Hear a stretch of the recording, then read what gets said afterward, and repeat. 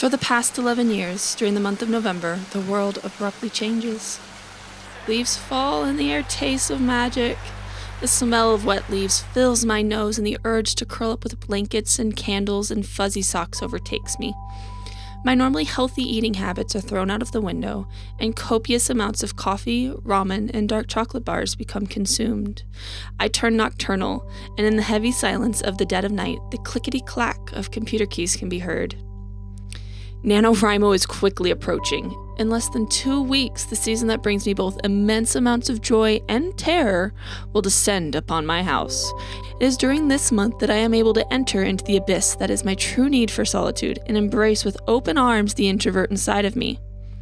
For 30 days, I am allowed to write and create unfettered by the perfectionism that dogs my heels the rest of the year. Nano Wrimo for me is a glimpse into freedom and one of a precious few ties that I have to the wild joy I found in creating bad art as a child.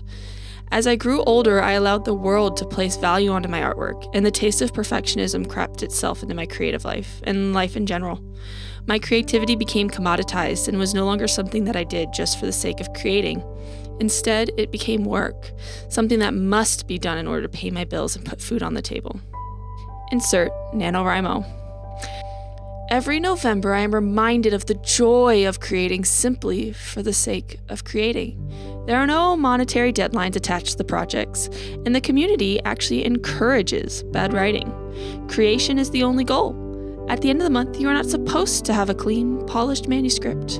Rather, you are supposed to have just created something. You cannot create the polished, publishable manuscript without first just creating. And this is what Nano Wrimo means to me. It is a reminder that just creating something is better than never having created. It removes the imposter syndrome and causes me to sit down and write stories. Stories that burst from my every seam.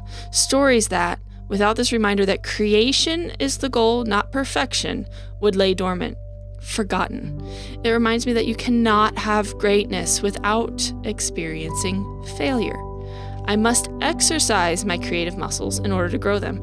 I can never create that masterpiece without creating thousands upon thousands of failures or disasters first.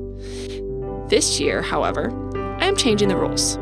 Rather than boxing myself in and limiting my creativity to simply writing, I am instead setting aside November as a month of unfettered creative abandon.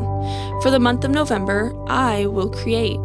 I will shirk all of the duties outside of keeping myself, my husband, and our animals fed and alive, and I will just create bad art.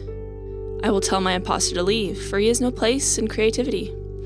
For the month of November, I will write stories that make me laugh from the sheer cringiness of them.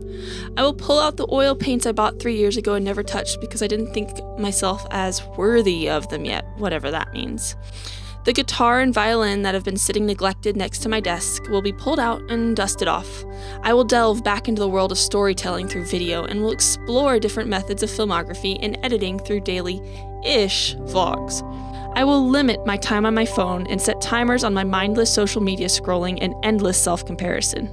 I will create with the unfettered joy and wildness of a child, not caring about being correct, but simply creating for the joy of creating. And it will be beautiful. Will you join me?